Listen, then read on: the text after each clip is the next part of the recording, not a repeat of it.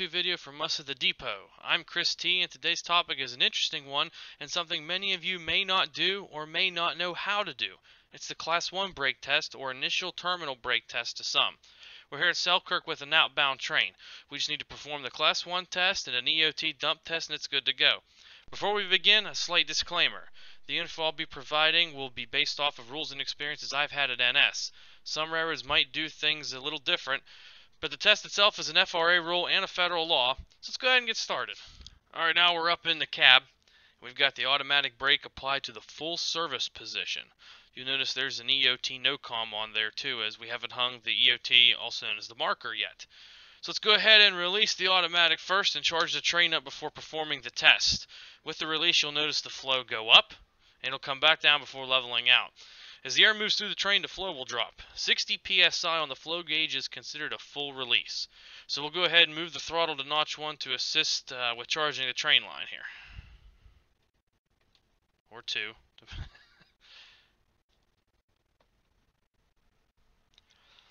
Alright, now we got the flow down to 60. We'll go ahead and knock it back to idle.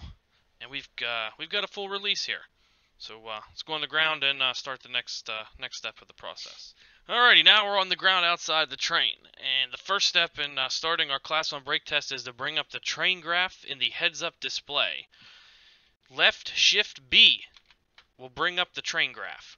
As you can see here, each piece of rolling stock is represented, the engines and the cars.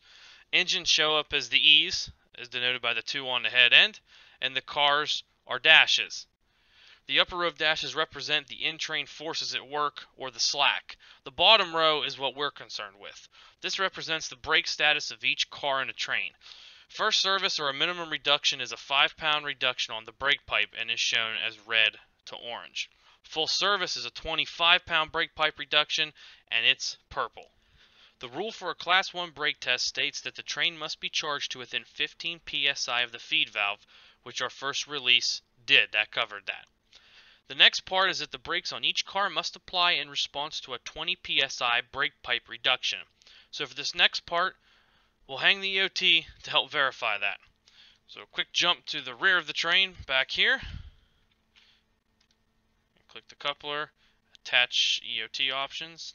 Don't think the menu shows up in the feed, but there we go. We got the marker hanged. With EOT attached, we now have a way to tell if we are indeed getting an apply and release on the rear of the train. So we'll bring up the train status in the heads-up display. That's Left Shift C. Brings up all of the things that the engine is doing up there. So we need a 20-pound brake pipe reduction. So we'll apply the brakes until the equalizing reservoir, or the ER, up in your display there, reaches 70 pounds. So here comes your application.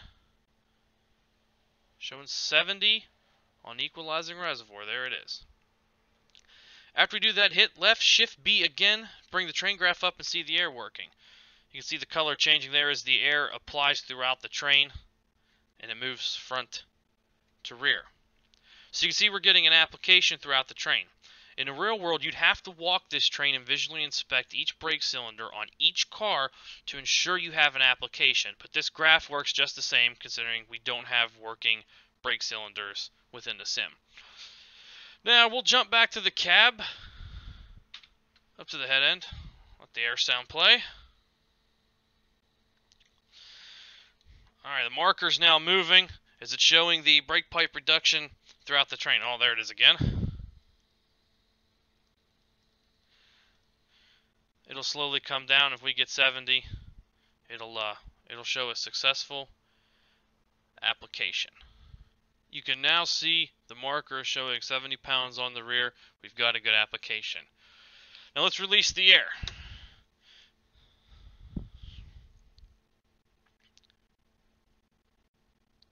Give it a minute here. It should come up. It'll detect the flow of air, and there it is. The air on EOT is changed, so now you know we're getting a release. But you need to make sure that all the dashes in the graph turn white to show that the cars have released, because you need an apply and a release. So you see them changing air yellow, and the head end will turn white, and it'll slowly move throughout the train. As soon as they all turn white, that is a good release. And that is the end of the Class 1 initial terminal brake test. Right there, they've all released. We're good to go. So let's add an extra step to it, and we'll go back and we'll do the EOT dump test. To do the dump test, some of you may not have even known this, you need to go into the F1 menu and set a key command to initiate the rear end dump. In both the keyboard and rail driver tabs on the F1 screen, there will be a command called Emergency Brake EOT. This will allow you to dump the train from the rear by hitting this key command. On my rail driver, I use the E-stop switch down. That's what I use to dump the marker from the head end. On the SD70 ACEs, there is a toggle switch on the control stand that will work. It's the only unit this works in. You flip the cover up, and then if you click the toggle switch, it'll initiate emergency application from the rear. So we'll leave the train graph up here to start this, and we need to go back here and close this angle cock between the last car and the second to last car. Any one will work. We'll just close this one here. Actually, we'll do the box car so you can physically see the angle cock's closed. Okay. We got the angle cock closed. Hit the key or the button on your rail driver that you use to initiate the dump test.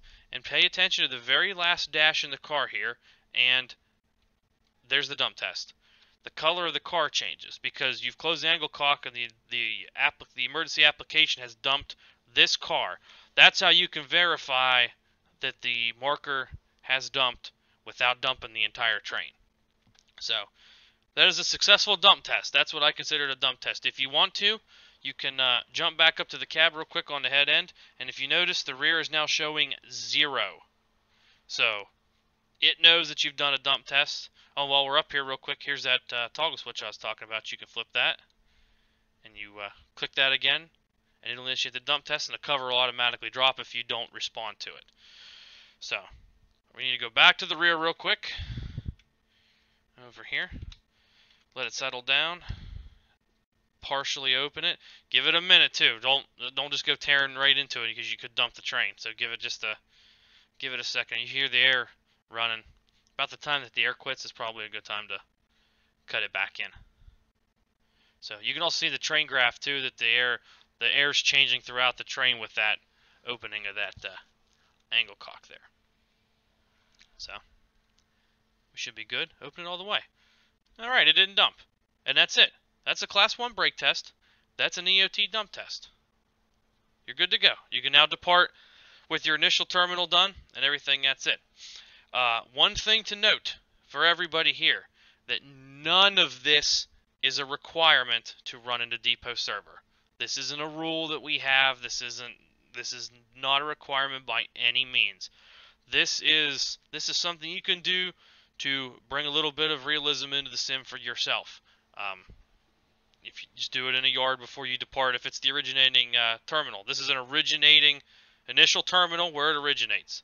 So, you know, if you go out and you get a train out in the siding someplace or it's tied down on a main somewhere, you don't need to do this because that train is technically, you know, it's already been tested, it's already been dump tested, it's done. It's out on the road, it just needs a recrew, a blow and go, you know, just to make sure you've got an apply and release on the rear, and you can depart.